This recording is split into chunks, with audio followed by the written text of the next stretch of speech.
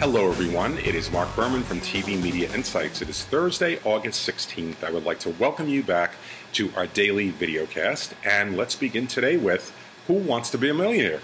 On this day in 1999 on ABC, the game show debuted. Regis Philbin was the host. It was an initial 2-week, multi-episode summer run. It did very well in the ratings, so ABC decided, let's bring it back. And they did in early 2000.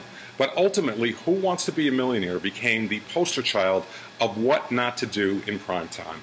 The network initially brought it back a couple of times a week. It soared to the top of the ratings. They decided, let's expand it. So at one point, they were airing Millionaire 5 times per week. Regis Philbin proclaimed that he saved ABC. Well, guess what happened? Overkill. People got tired of it. The ratings plummeted. ABC pulled it from primetime. Millionaire does live on in daytime syndication, hosted by Meredith Vieira. It is entering its 11th season, and it is a modest performer that could last for years into the future. But the moral of the story is, when you have a hit show in primetime, do not overexpose it.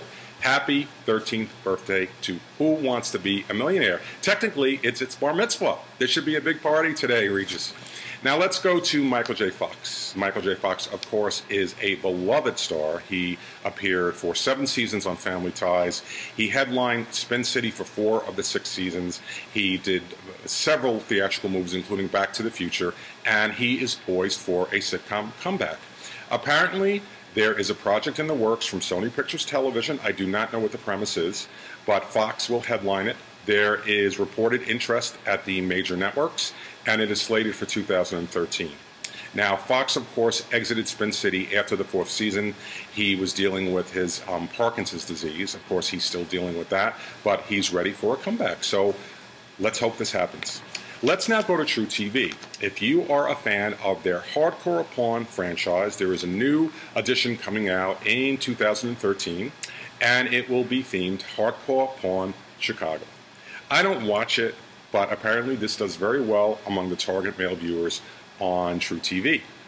Let's now go to Rizzoli and Isles on TNT. It concluded its summer run this past Tuesday with a season-high 6 million viewers. This is not a record high for the crime solver, but it's a very solid number. TNT is having a spectacular summer season. They are poised for momentum in the traditional season, and Rizzoli and Isles, of course, will be back.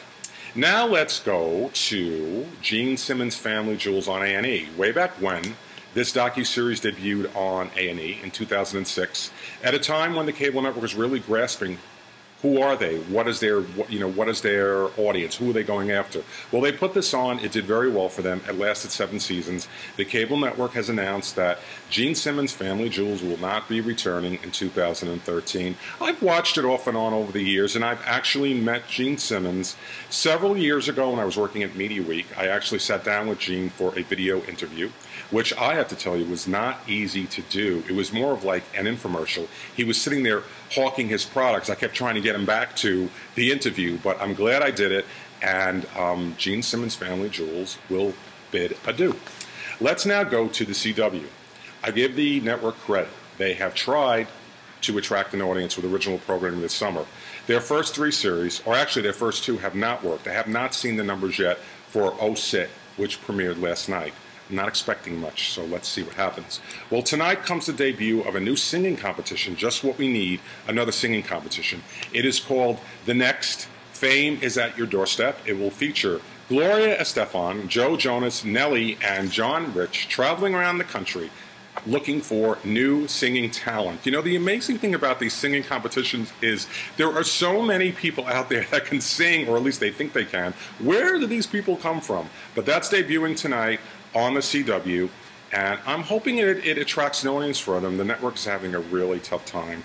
And that is our daily videocast from TV Media Insights.